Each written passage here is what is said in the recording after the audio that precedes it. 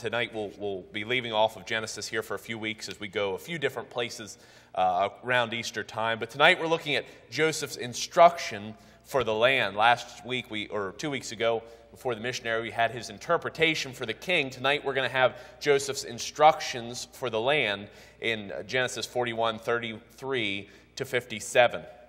And I think we all know where this is going, that just last week Joseph was plucked out of prison, and today he is going to be set on high in the spot next to Pharaoh. And I don't think there's any comparable in the annals of history, just complete turnaround. I mean, there's men been in prison. Nelson Mandela comes as an example, was a political prisoner and eventually ascended to the presidency, but there was some time there. In the early 1900s in this country, a man named Eugene V. Debs, he was a union leader. He was in prison and got hundreds of thousands of votes for president, but he was far off from winning. But Joseph was literally in prison and is going to become prime minister of Egypt. So let's turn together to Genesis 41, and we'll pick some verses here starting in verse 33. And if you would stand with me for the reading of God's word.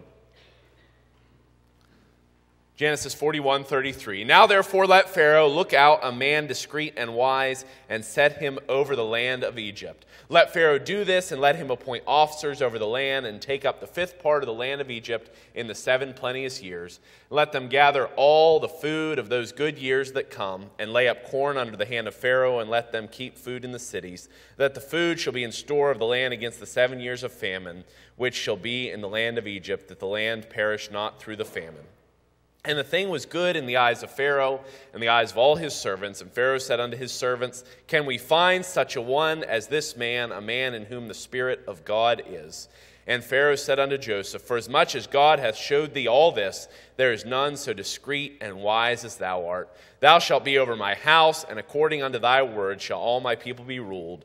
Only in the throne will I be greater than thou.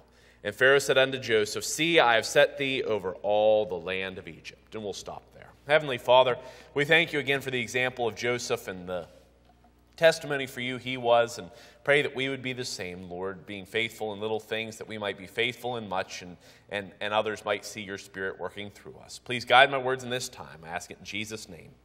Amen. Thank you. You may be seated. So here we have Joseph going from an interpreter, interpreting the dream, to an instructor. What needs to happen? From an assessor of the situation to an actor. After years of preparation, he is raised to the height of power, and he is called upon to save a nation and really save much of the known world. We see here tonight God in control, blessing his faithful servant, and really setting the stage for the remarkable story that's going to come through the rest of Genesis and the beginning of Exodus. So we're going to see tonight the advice, the appointment, and the alleviation. The advice is in verses 33 to 37. So Joseph has just finished interpreting Pharaoh's dream. And remember, that is all he was called upon to do. And that's all the wise men would have done. That just, Pharaoh, here's what your dream means, and do with it what you will. But Joseph goes beyond here. He says, that's what the dream means, and here's what you need to do in light of it. Now, therefore, let Pharaoh look out a man discreet and wise, and set him over the land of Egypt. He tells Pharaoh how to respond. He switches from what will happen, the prophecy of the dream, to what should happen as a result, from the future to the present, from potential to actual. He says, Pharaoh, I've told you what's going to happen. There's going to be 7 years of unimaginable famine. But we can get through this, God says. But in order to get things done, we need one person in charge. One person who knows what to do.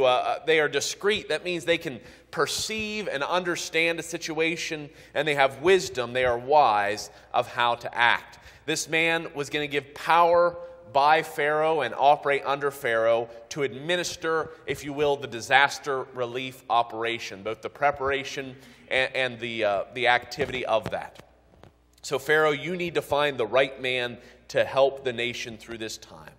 And then he gives the plan itself. Let Pharaoh do this, and let him appoint officers over the land, and take up the fifth part of the land of Egypt in the 7 plenteous years, and let them gather all the food of those good years that come, and lay up corn under the hand of Pharaoh, and let him keep food in the cities. So you need this one man to be in charge, and I think we've all been on committees where you could see the wisdom of having one man making decision. But there's one man that's going to make decisions, but then there's going to be a whole staff of administrators that they are going to carry this out all over Egypt. They're going to carry out the task under this man's direction. And they are going to levy a 1/5 tax on all the grain produced in the land of Egypt. They're going to take 20% of the produce of the whole nation. This is, if you will, a double tithe. Now, tithing was not unique to the people of Israel. Tithing was well known. We see long before the law, Abraham tithed just as if that was a natural thing. So tithing was not uncommon, but now a double tithe, 20%. And that may seem like a lot, but we see from the abundance that this 20%, the people still had plenty. They had more than enough to eat. They had more than enough to sell. This was just kind of off the gravy of all that the land had brought forth. And even 2 weeks ago, some of us were talking in the foyer, 1/5. Well, why that? Well, God knew what he was doing. And what the 1/5 tells us is the almost unimaginable bounty of the 7 good years, that 1/5 of that crop was enough and more to feed during a basically zero crop year. Now, Egypt was not subsistence farming at this point. They were the lushest land in the world because of both the irrigation of the Nile and the fertilizer-rich sediment that would be deposited. So it was likely that the average person, Egypt probably had double the grain they needed in a normal year, that they were really the breadbasket of the ancient world. But then an abundant year, so they have 2 or 3 times that normal double. So we can see that 1/5 of that is more than enough to feed the nation for a year, and it's going to be enough that they can sell to other people as well. So the plan was they're going to take this 1/5, and the officials would store grain under Pharaoh's authority. The grain now belongs to Pharaoh, the embodiment of the nation. And it'll be kept, and note here, near the cities, stored up in preparation for the need. The grain is going to be stored through the 7 years of plenty. It talks about it being guarded. They're going to be keeping an eye on this grain. They're going to have it, and actually even today, there are some of the granary structures of Joseph. That's what they've been identified as in the land of Egypt. They were mud brick. They were fashioned, keep all moisture off. They were fashioned to be very well ventilated, that they could dry the grain, and then to keep it dry, they could keep the insects out. And the Egyptian climate helps that. I mean, it's basically, in Egypt, it's a really fine line that you're green where everybody lives, and you can just look at the other side of the road and it's the desert. So they were really just off the green patch in the desert, which really helped the storage. And in England, there's a study that's been going on for over 100 years of how long can grain keep, and they've actually put grain in a breathable container, and it still germinates 100 years later. So this grain being kept for 7 years was no problem, and actually these structures were double-ended. So it wasn't like you rammed some in the beginning and then at the end, and then you had to work back through that. It was whatever was put in first was the first out. So it was stored for 7 years. It was all very, very keen and ingenious. But we needed a man to be in charge of that. And just think, people 3,500 years ago, they weren't that much different than us. Nobody likes a tax increase. So to levy a 20% tax on the whole nation's grain, that's why this man was so important. This would be highly unpopular. So you needed a guy that was going to be diplomatic. You needed a guy that was going to be able to explain this, was going to be able to sell this to the people, to show them the need. But also, 20% of the whole country's revenue, if you will, under the hand of one man. This needed to be a man beyond suspicion, a man totally trustworthy. So this is the type of man that Joseph recommends. He needs to be beyond reproach. Why they're gathering the grain in verse 36, and that the food shall be in store to the land against the 7 years of famine, which shall be in the land of Egypt, that the land perish not through the famine. This grain supply will grow, it'll be safeguarded through the good 7 years, and it will be their national reserve. We still have things like that today. We have the National Oil Reserve, things like that. We have Fort Knox, a gold bullion reserve. Well, this was going to be their grain reserve through these 7 years. And when the famine comes, notice that's 7 years in the future, but there is no question about it because God has said so. When this famine comes, It will assuredly come to the land, then we will have food. The reserve will see that the people and the famine don't collapse. And that was not uncommon in this day and age. There wasn't large nations that could withstand this sort of thing. City-states, they would basically cease to exist if a famine like this hit. Everybody starved. So this was going to keep the nation of Egypt on the map. And Egypt, to world history, is a miracle. To be that power, and they have certainly lost influence, but to remain as a distinct nation basically throughout the history of the world is miraculous. And we're not going to go there, but the prophets tell us that to the end of time, Egypt is going to continue. They are not going to be wiped out. So God was protecting Egypt through his purposes here. Verse 37. So, hey, just think a minute. We just hauled this guy out of prison to interpret a dream, and then he presumes to tell Pharaoh what they ought to be doing. He's going to dictate national policy. Verse 37, and the thing was good in the eyes of Pharaoh and in the eyes of all his servants. Pharaoh wasn't dumb. Pharaoh sees the wisdom of the plan. Pharaoh was shook up after those dreams, so he was open to suggestions. So he sees the wisdom, it's pleasing, it's reasonable to him, and it seems remember, all the wise men had been gathered to interpret Pharaoh's dream, even though they were unsuccessful. So basically the whole of all the leaders of Egypt were gathered there, and they believe the interpretation, and they respect the suggestion too. Everybody's on board.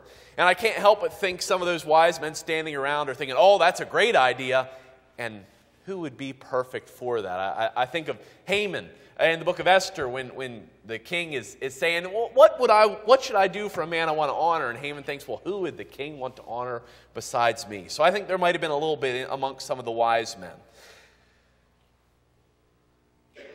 But Joseph has just laid out the plan, and Pharaoh has accepted it. Joseph, if you will, this is Joseph's graduation day. He has spent years in God's training program, preparing him for this moment. And he is soon going to be rewarded.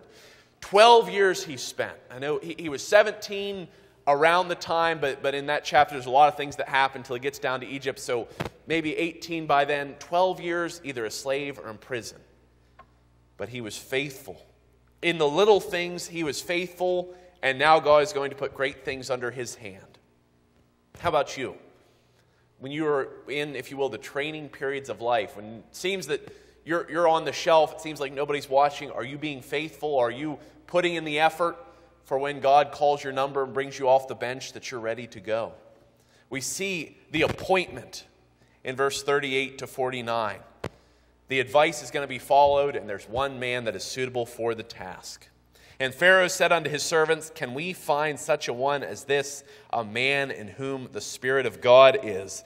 And Pharaoh said unto Joseph, for as much as God has showed thee all this, there is none so discreet and wise as thou art. Thou shalt be over my house, and according unto thy word shall all my people be ruled. Only in the throne will I be greater than thou.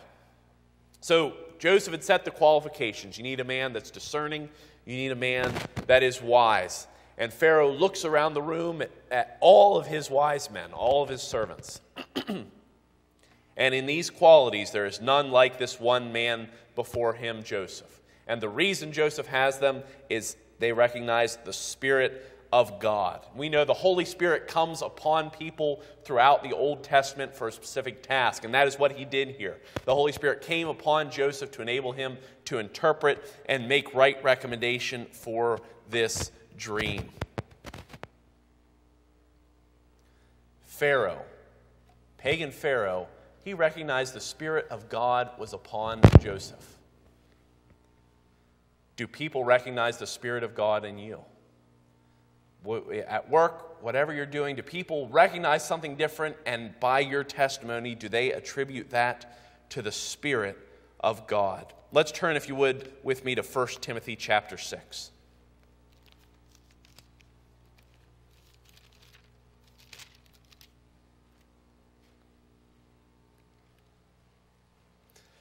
1 Timothy chapter 6, this is Paul exhorting and encouraging Timothy on what to do. 1 Timothy 6:12, Paul instructs him, fight the good fight of faith, lay hold on eternal life, whereunto thou art called, and hath professed a good profession before many witnesses. That's why I want to focus in on that last part. Have you professed a good profession before many witnesses? Not just your close friends that you feel safe with, not just your church brethren, but do you profess your profession of faith before many witnesses? Whatever good happens in your life, do you give praise to God? Do you let the Spirit work and then give Him glory when He does? Joseph did that. Joseph trusted God. Joseph, he wasn't lazy. He wasn't just sitting there saying, oh, God will take care of it. He labored, but he trusted God with the outcomes, even at the highest levels. We know Proverbs 21:1 says that the heart of the king is in the Lord's hand, and He turneth whithersoever He listeth. Do we trust God with things like that? Do we really trust God all the way from the smallest things in our life, the small inconvenience that we know God's not too busy and we send a quick prayer, up to the national, international problems? Do we put it all before the Lord, trust Him that there's nothing too big or too small? God gave Joseph the interpretation of the dream. He gave Joseph the response. And Pharaoh's looking, if this man has that access, if God is going to reveal secrets to this man, no other human being could be as discerning or wise. Nobody else can compare. No doubt the other officials are jealous, but they can't measure up to Joseph with the Lord working through him. So Pharaoh says, you're going to be in charge of my household.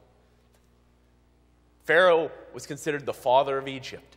His household is the land. But notice the similarity in role. Joseph was over Potiphar's household. He was over the household of one man. Now he is over a king's household. He will have rule over the whole nation.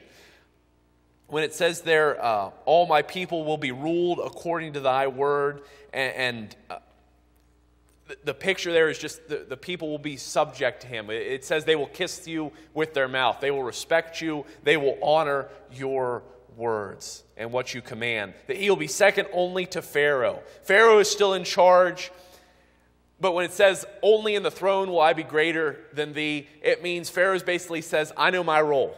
I'm going to be chief of the nation, but I'm not going to be looking over your shoulder on every decision. So Joseph, you report to me, but you go do what you've got to do. And nothing we see from Joseph indicates at all that he wanted this, that he suspected this was coming, but this was the role that God had prepared him for. He was probably surprised by Pharaoh's choice, but even in that moment, he doesn't waver.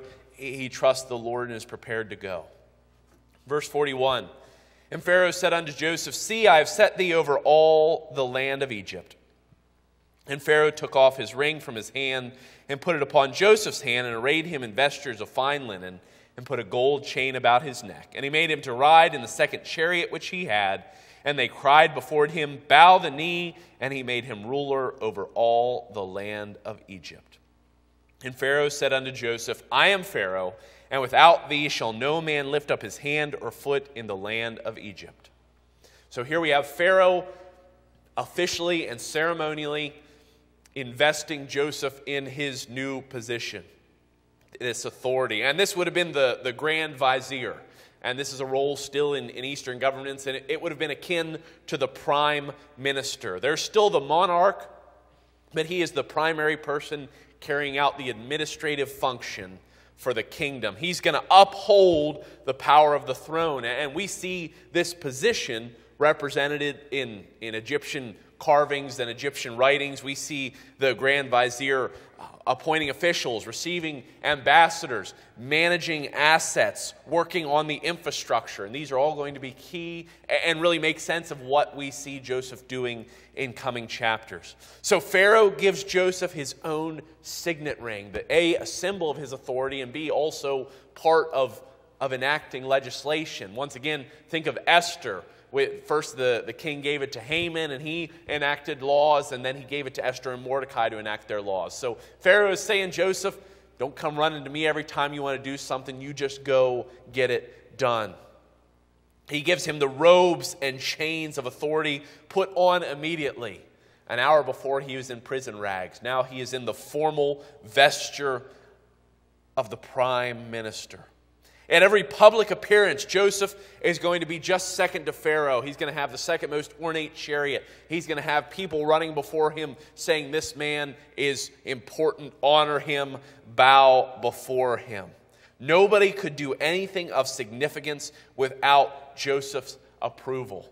He really basically had dictatorial powers, but he was going to use them for the Lord. And we have to watch that we don't read Scripture through our eyes. That's very offensive to us, but throughout Scripture and really throughout most of history, a good ruler, people didn't mind absolute authority because it was better than anarchy. So he was instituted by God, and he had the power, and he was going to use it for the Lord, and the people submitted to him. In our lives, we don't like to let anybody have that kind of authority over us. But are we willing to give that to God? Notice the people of Egypt, they didn't lift up hand or foot without Joseph's permission. And that's a hyperbole, but anything of significance, Joseph was consulted and approved. Is that how you live your life before God? Or do you say, I got the day-to-day stuff, God. If I got something big come up, I'll let you know. That's what he wants, that we don't lift up our hand or foot without putting it to him in prayer and receiving his guidance for it. But through all the land of Egypt, Joseph was going to rule from lowly to supreme. And this is another way we see Joseph as a type of Christ, from the baby born in a manger, from the man who didn't have a place to lay his head, to exalted on the right hand of the Father. And this is a picture of the kingdom. Remember, Christ says the last shall be first in the kingdom. And it's a reminder to us that all of our trials on this earth will be manifoldly repaid. These trials are but for a season. They're not even going to be something to be thought of when we are in eternity. We can trust that God has something even better than what he gave to Joseph.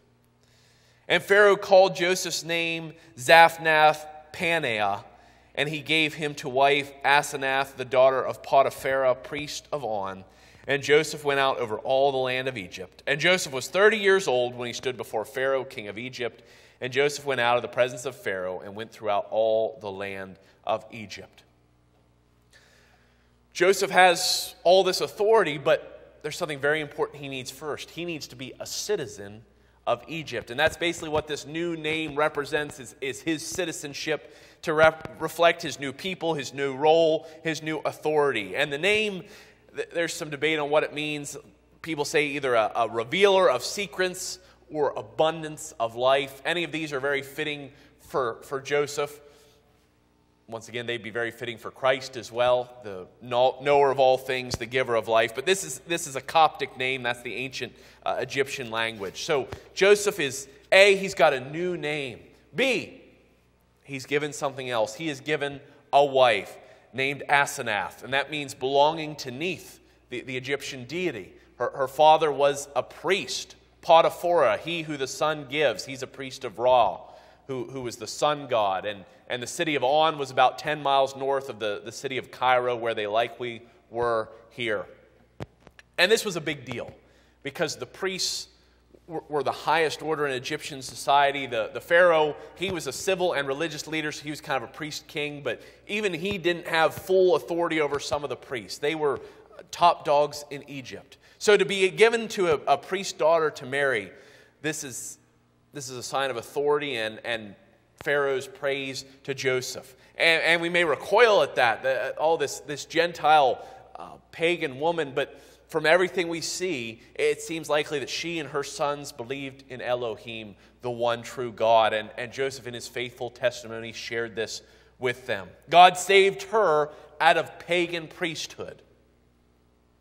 God can save anybody.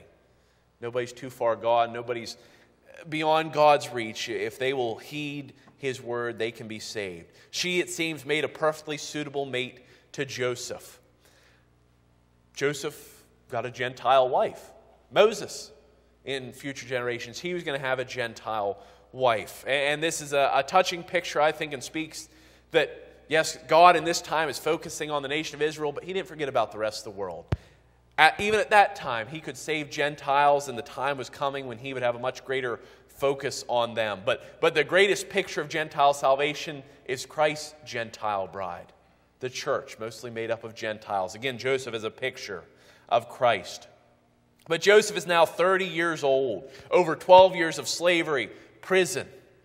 And yes, that was pretty young to be the Grand Vizier, but he was prepared by God for this role, and he was ready to do it. So now he is fully ready to go. He stands before Pharaoh, literally standing there after his miraculous elevation, but figuratively standing before Pharaoh. He's in his job. He's ruling for Pharaoh, and it says twice he goes out, he gets to work. He goes out over all the land of Egypt to do what needs to be done. And he does it. Verse 47. And in the 7 years the earth brought forth by handfuls, and he gathered up all the food of the 7 years which were in the land of Egypt, and laid up food in the cities, and food of every field which was round about every city laid he up the same. And Joseph gathered corn as the sand of the sea, very much until he left numbering, for it was without number.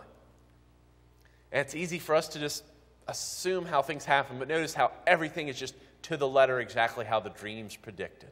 Everything God wills, he brings to pass. The next year, the very next year, in the 6 that followed, the produce of the lands was by handfuls in abundance. It's high, uniform yields. All that could be asked for. And as he advised, Joseph faithfully took the 1/5 levy impartially from all the land. Nobody got overtaxed. Nobody slipped by the system. Joseph administered fairly. And he has all this worked out. Notice they're not hauling grain to Timbuktu. In every city, in every field, the local fields they bring to one center, and that center of repository of grain was right by the city where it was going to be needed. The piles of grain grew and grew. More structures were built. And all these officials are trying to keep track, and it was just so much that they couldn't even count. And I've been in the Midwest, some of the grain setups, they have literally millions of bushels of grain, and it just blows your mind. But here they are hauling this and counting this grain by hand. And finally it says it's the sand of the seashore. It's without count. And Joseph knows that God has provided enough. This was God's plan, so he doesn't even need to be accounting anymore. He knows that God has laid up enough to get them through. Friend, God doesn't bless half-heartedly. God doesn't give just a little bit. God gives abundantly, innumerably, immeasurably. So Joseph is ready for these 7 years. And third, we see the alleviation when the famine finally comes. Verses 50 to 57. And unto Joseph were born 2 sons before the years of famine came, which Asenath, the daughter of Potiphar, priest of On, bare unto him. And Joseph called the name of his firstborn Manasseh, for God, he said, hath made me forget all my toil and all my father's house. And the name of the second called he Ephraim, for God hath caused me to be fruitful in the land of my affliction. In the 7 years of plenty, before God alleviates the needs of Egypt, he alleviates the sorrow of Joseph. Asenath and Joseph had 2 sons. And it's just an interesting reminder that his wife was this high-ranking woman. She was a big deal. He has these 2 sons. Manasseh, making to forget, it means. That he basically forgets these 12 years of hardship in Egypt. They count as nothing to him. He gets his eyes off his past trials, and he looks on to what God has for him. And that's what we are called to do. How often does something stick in our craw and we just can't help? It doesn't matter how long ago it's been. It doesn't matter how the Lord has blessed since we never get over that hardship he put us through. That's not what he has for us. He wants to look onto the blessing he gives and praise him for it. Let's look at a couple New Testament references here. First, Romans 8:18. Romans 8:18.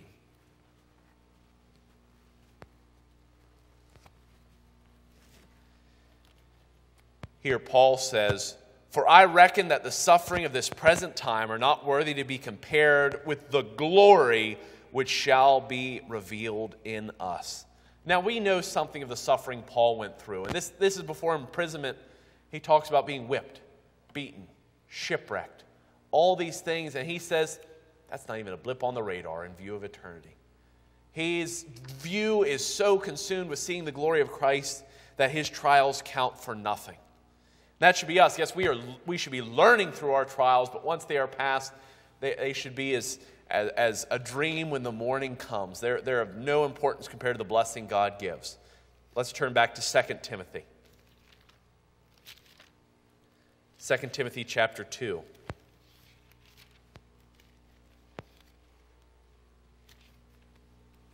2 Timothy 2:11 and 12. And it is a faithful saying, for if we be dead with him, we shall also live with him. If we suffer, we shall also reign with him. If we deny him, he also will deny us.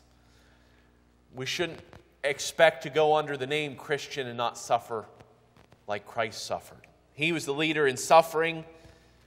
He went to the cross, and our old nature should be crucified with him. But just as he, and we talked about this morning, he is glorified on the right hand of the Father, and all who have trusted him for salvation, we will be glorified. It says we will be on his throne with him. What right have we to complain? What have we gone through that can even be hold a candle to that? Joseph, notice, he's not lifted up with pride here.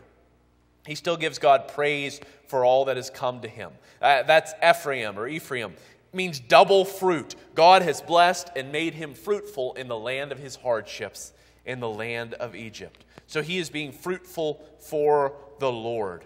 Jacob here, he received both a personal blessing in his marriage and children and a professional blessing in his elevation after he was sent to Egypt as a slave. All that's past, and he has been blessed of the Lord. This was in the 7 good years, and Joseph's problems were alleviated, but now the land needs help. Verse 53, and the 7 years of plenteousness that was in the land of Egypt were ended. And the 7 years of dearth began to come, according as Joseph had said, and the dearth was in all lands, but in all the land of Egypt there was bread. These 7 years of great abundance come to an end. And I'm sure as they came year after year, it would have been just easy to think, well, this is how it has to be. I mean, they just couldn't even imagine anything different. This just abundance again and again and again. But then 7 years of dearth, of drought resulting in great famine come immediately after. And it's a reminder that any physical blessing can end. It is so tempting to build, and we are called to make provision for ourselves and our children financially, but it's so easy to trust that, to realize that can be gone, it will be gone in a moment. We need spiritual care. To not just assume good things happen. Remember, we looked when Joseph was in prison, God gave him grace in the eyes of the jailer. We don't deserve any good things. So easy for us to think, man, I deserve this. And I know how farmers are. And in dealing in my old job with farmers, if you have a good year, but it wasn't as good as the year before, well, we're all upset I didn't make as much money this year. And we're all that way in our spheres of life. Friend, we don't deserve anything. Every gift we have is by the mercies of God, and they should be counted as a gift and counted as a blessing, and he should be praised for it. But the famine has come now. The famine in Egypt, and it goes beyond Egypt to basically the known world to that point. The whole Middle East is in famine.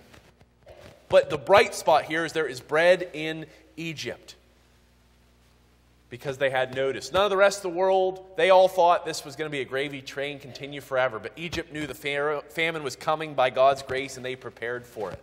And I think it's beyond just Joseph storing up. I think the Egyptians were told, famine is going to come, you need to be storing up. And so I think bread in the land of Egypt, it's not just what Joseph stored. The people had bread for themselves for at least a period of time. And then it says, verse 55, when the land of Egypt was famished, the people cried to Pharaoh for bread. And Pharaoh said unto all the Egyptians, go unto Joseph, what he saith to you, do. And I think this isn't necessarily right at the beginning of the famine. People, they had enough. Maybe they could get through a year, but eventually all their stores ran out. And then they were bereft. They had nothing. So they began to be hungry. So they call on Pharaoh. He is their political leader. He is their religious leader.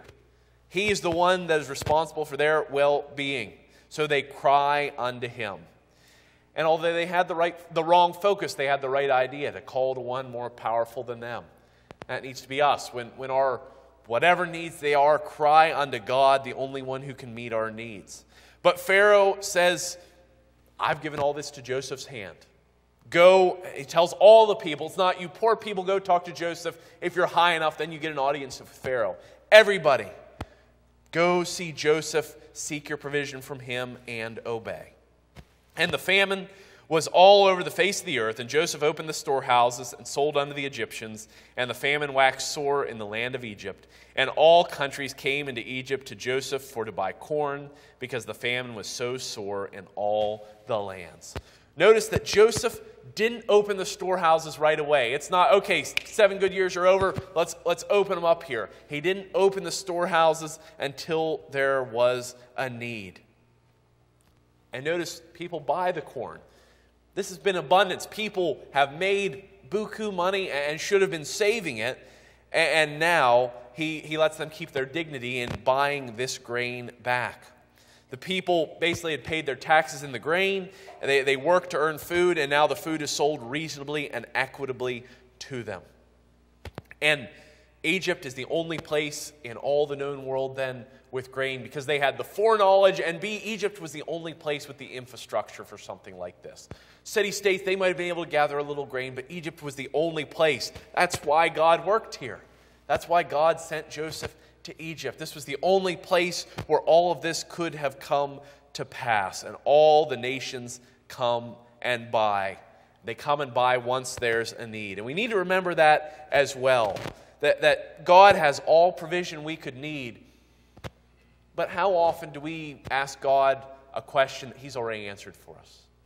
How often do we pray for God to handle something that He has already enabled us, He has gifted us, and we have the Spirit, and we want God to handle it because we don't want to deal with it? God is there for our needs, but we are called to serve and be obedient and do the things that He has placed in our power, what He has enabled. But here, we end this chapter, the time of trouble is upon all the earth. But Egypt was told ahead, and they were prepared. There's another time of great trouble coming to all the earth. The tribulation is coming, but we're told about that too.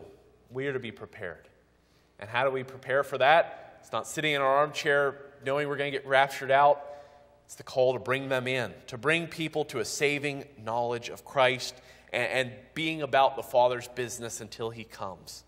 So we have seen the advice that God gave to Joseph to give to Pharaoh, and it was heeded. We've seen the appointment of Joseph to this elevated position, and we've seen the alleviation of his personal sorrows and the famine in the land. I don't think any of us have gone through trials like Joseph has. I don't know where you're going, what you're going through, but whatever it is, God can reward you infinitely more. But you need to be ready for it. Like Joseph, you need to, when the trial is going on or when it feels like you're kind of on the back burner, be faithful. Be humble. Be ready when the Lord calls you either to service or whatever it is. We need to remember to not put our trust in physical things. All the money in the world can disappear. We need to trust the Lord. We need to let the Spirit work in our lives just as Joseph did. And we need to let others see that. So friend, I ask tonight, whether you feel like you're hidden in the prisons, or whether you feel like you're on the world stage and people are looking to you, are you being faithful and humble and ready with whatever God's call is in your life? As He gives you the wisdom, as He gives you provision, do you treat it as the gift that it is? And thank Him for it and praise the Holy Spirit? And do you let others know that it's all of God and it's the Spirit's working in your life? Let's pray together. Heavenly Father, we thank You, Lord, for Your love and care to us. We thank You that nothing is beyond Your power. We thank You that You love us, Lord, and desire to help us. Heavenly Father, help us not to be prideful and to just expect things. Help us to treat everything as a gift from You. Lord, when we're in the trial, help us to just be prepared for whatever You're calling us to, and we're in the time of blessing. Help us to give You the praise and honor, and help us to let others know it's all of the Spirit, Lord. Help us to get our eyes off whatever we can do and onto what You have done and Your blessing for us, Lord. We love You. We ask it in Jesus' name.